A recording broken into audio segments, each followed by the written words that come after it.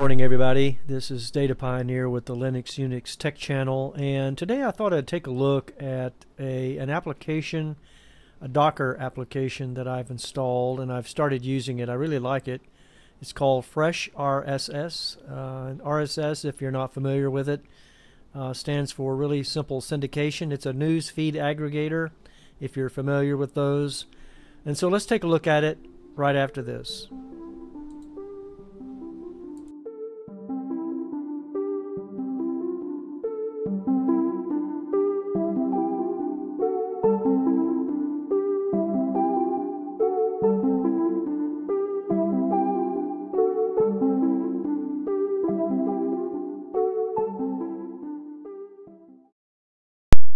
Okay, I'm back out on my Farron OS Linux desktop here, and let's get on over to my Brave web browser. And if you haven't used the Brave web browser, by the way, I'll do a video on this one at some point. This is a great, absolutely great web browser for protecting your privacy and keeping trackers down, blocking ads. For instance, here I've got 45,446 ads already blocked here, so saved me 38 minutes in the browser by doing that. Okay, so let's take a look at FreshRSS, and rather than the typical fashion of installing an application in Linux and using it, setting it up that way, I've gone a different route. Let me show you what I've done here. I have an application here called Heimdall, which I installed as a Docker image in the browser, and it is accessible on my Raspberry Pi Model 4. I just recently purchased this Raspberry Pi. It's got 4 gigs of RAM, so it's a very beefy Pi. Now I understand they do have an 8 gig version, so you might want to check that out on Amazon or wherever you buy your computer products. But it is a single board computer, Raspberry Pi. I love it. I have 2 of them now. I've got a Model 3B Plus and I've got a 4. And so the Model 4 is what I use for this particular video that I'm doing today. It's out running 24/7. I'm on my Linux machine. I'm not on the Raspberry Pi.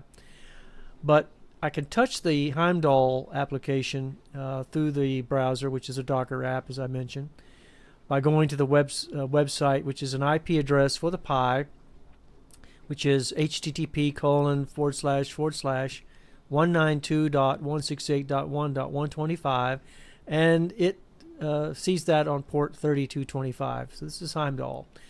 The reason I take you out there is I have a button here on it, and I've set this up really as my home page.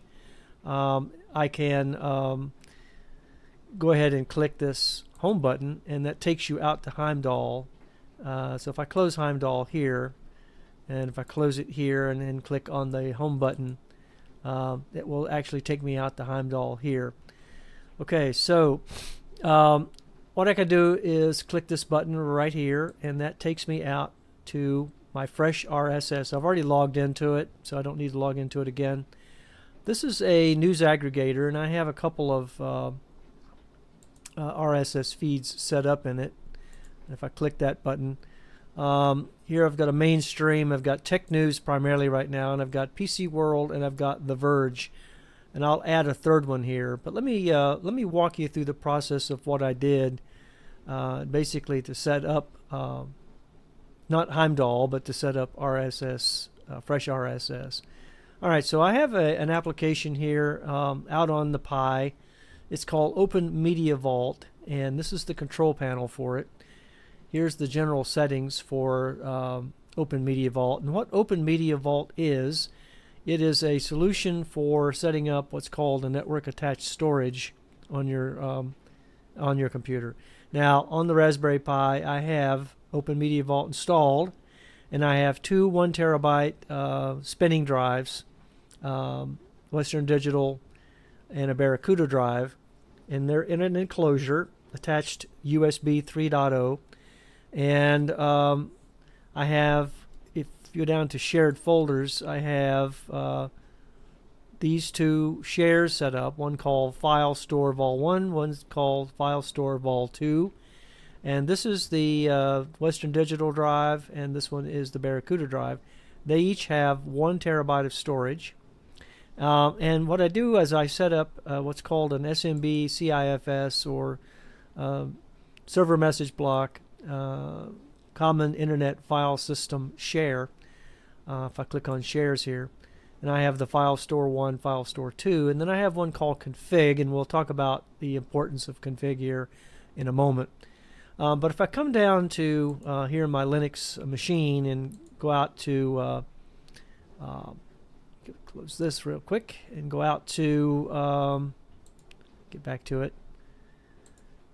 Let's go out to the Data Pioneers directories here on the system, and if I go down to network, I already have this one set up, but if I come out to network and double click on CIFS here, you can see that I have the config folder, which is the share, and that's what the symbol is.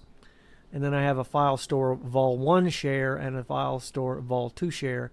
If I click double click the vol1, it opens up this arrangement here of documents, downloads, music. These are folders that I set up in that. And if I go back to network and double click that again and go to file vol2, then it asks me for username and password, but I've set these up in OpenMediaVault to be accessible by anyone, and so I can just click connect and it opens it right up. Okay? Alright, so that's what I've done with OpenMediaVault. So I've set that up on the Pi, and then this has allowed me to create what's called Docker applications in another application that I've set up on the Pi called Portainer. So if I go out here to this tab, it brings up Portainer, and Portainer's with Portainer.io. And what this allows you to do is it allows you to add stacks in Portainer and create what's called containers here that are running in the system on the Pi via images that you grab here from LinuxServer.io, and I'll show you that here momentarily. So let's go back out to the stack. Now you see I have one stack called FreshRSS. I have one called Heimdall, which supports that application right there. And I have one called QBitTorrent, which I have a QBitTorrent client. So I can download a torrent file from the web, which is a small file, and then I can put it in my QBitTorrent server running on a particular port. I can't recall the exact port that it's set up on, but if I go to the editor, it's set up on port 6881 and 8081. Okay? Alright, so let's go back out.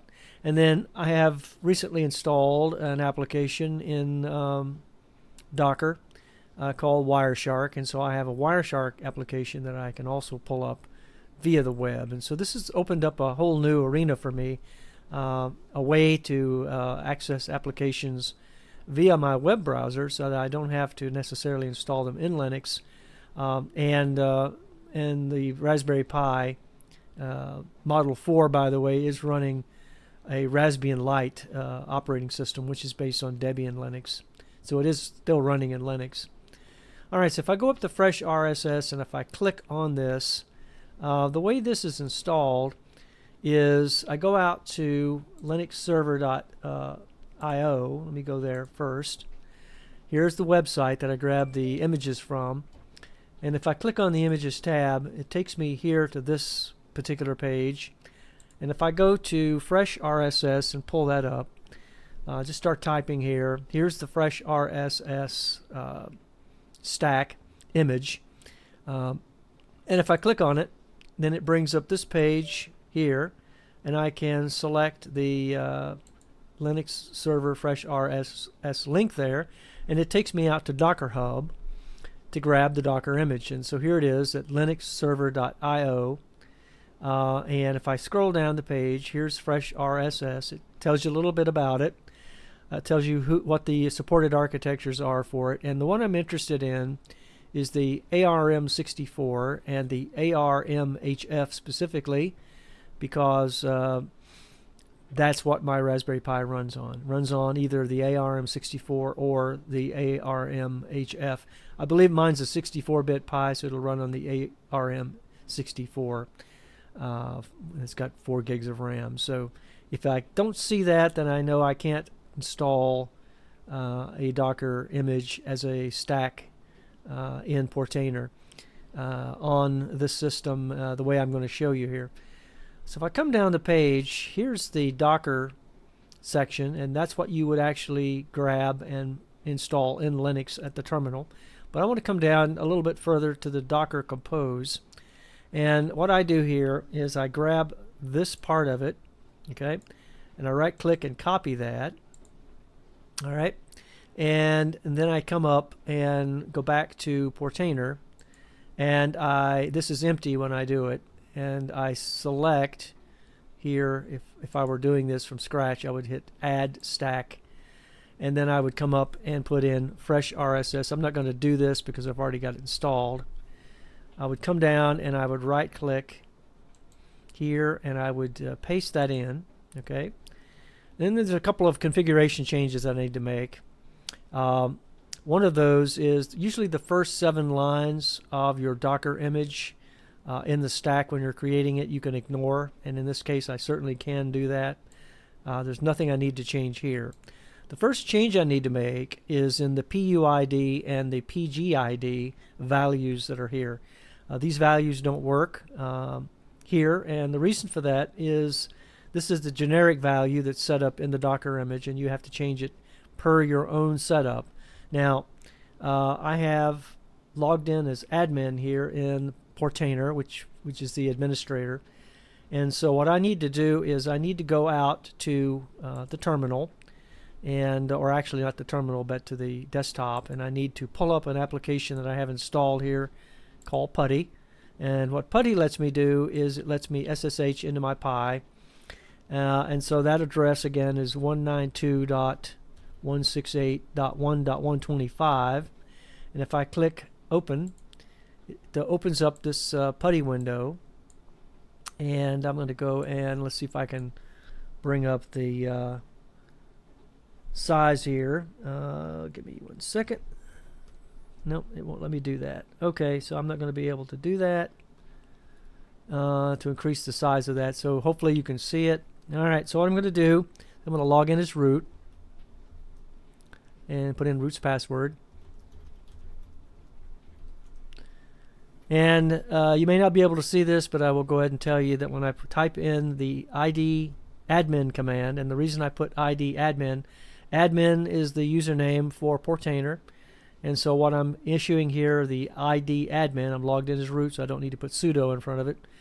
It's looking up the ID for this particular username, okay, on the system. And so if I hit enter, it says that the UID is 998, which is the admin, and the GID is 100, which is the user, and then the group is 100. These are the only two I really need to worry about here. This is the PID and the PGID here. Alright, and so let me go ahead and log out or get out of this. Let's go back over, and what I need to do here then is change the PUID to 998. Alright, and then the PGID was that second value, which is 100. For the time zone, let me go ahead and highlight that. And if you don't know what your time zone is, I happen to know what mine is, but I will just show you that you can find that out very easily by going back to your OpenMediaVault once you get that installed, and go up to General Settings, and then go to Date and Time, or actually, and here it is. And so it's America, New York for me. Let me right click and copy that, and then come back over to Portainer and right click and paste that into this location. And so America, New York is my time zone. And then the last thing I need to add here is the path to the volume.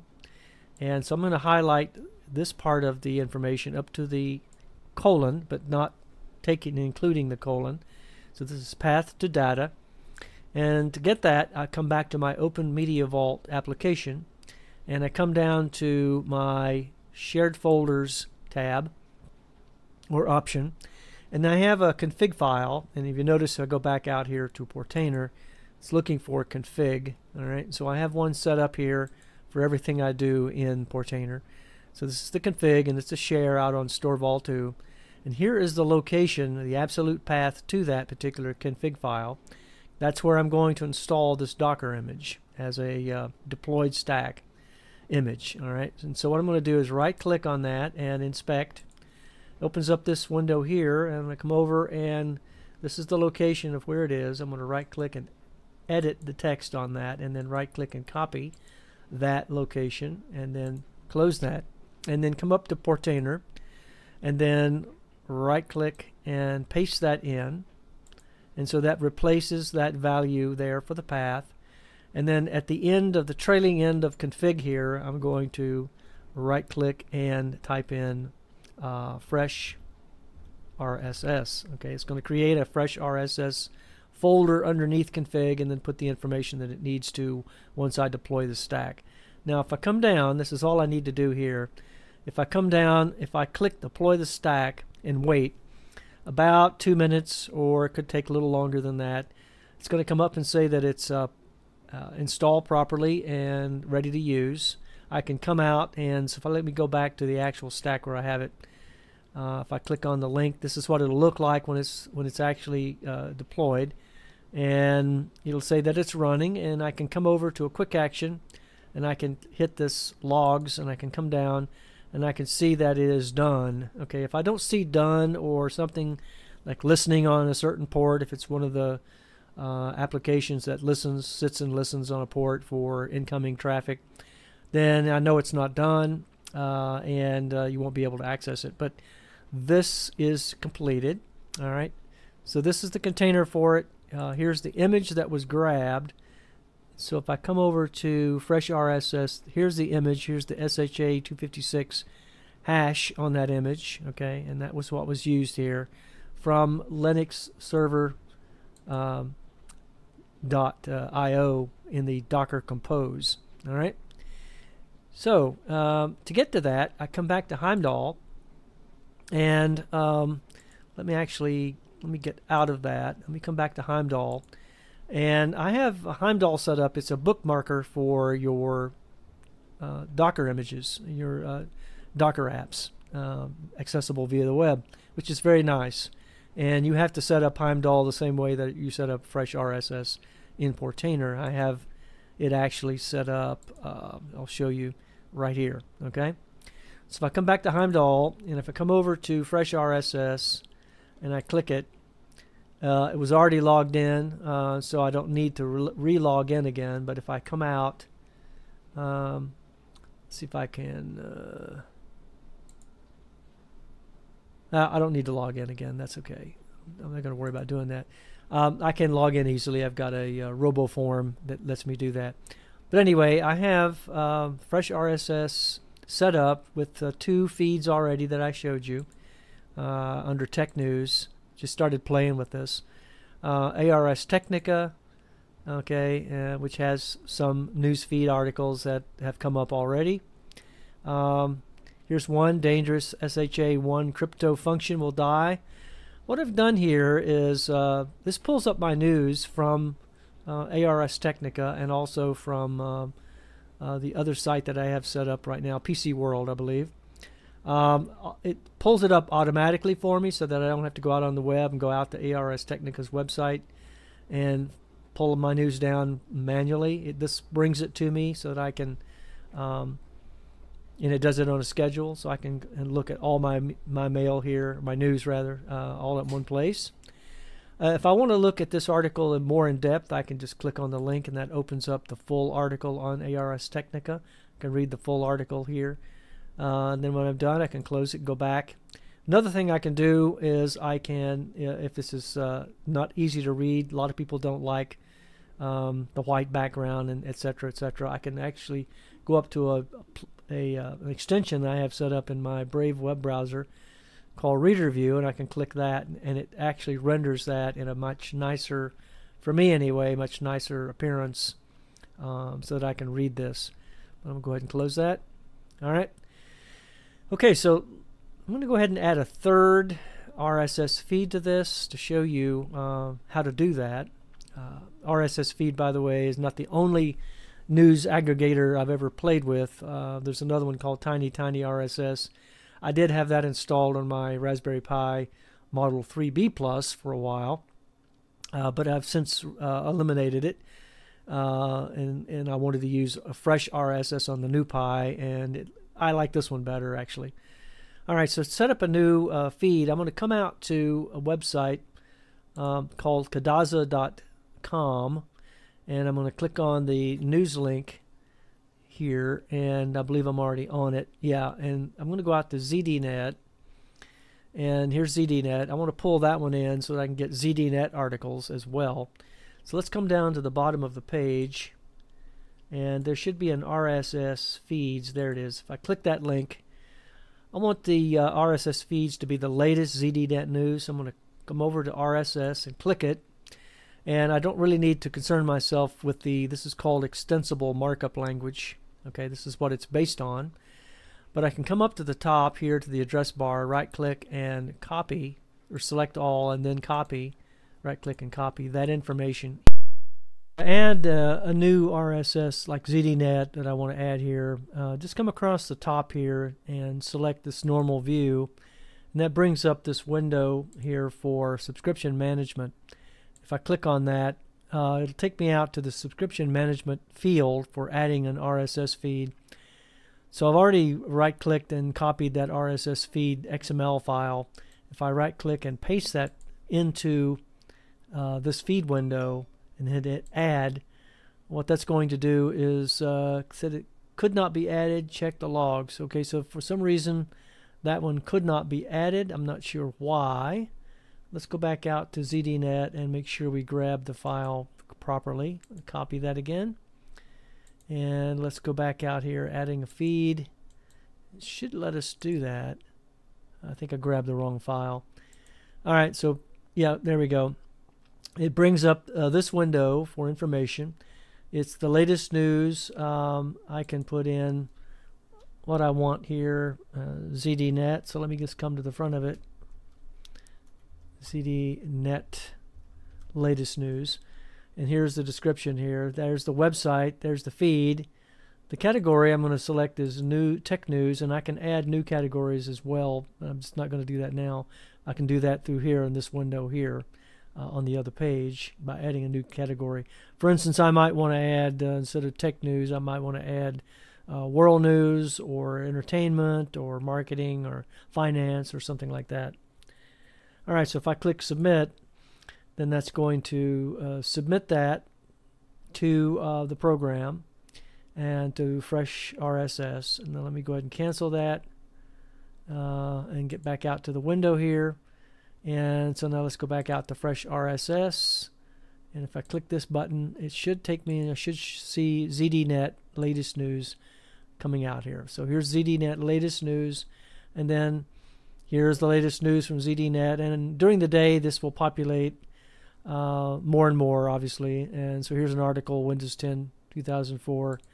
If you click on that, there we go. And so we're out on ZDNet and we're looking at the news there, but we can read it directly from within here if we want. In this particular case, you have to click on the link to get the full story. Okay. But going back to FreshRSS, let me click on, go back up to the top, and if I come over here, if I go back, actually I didn't want to do that, go to mainstream.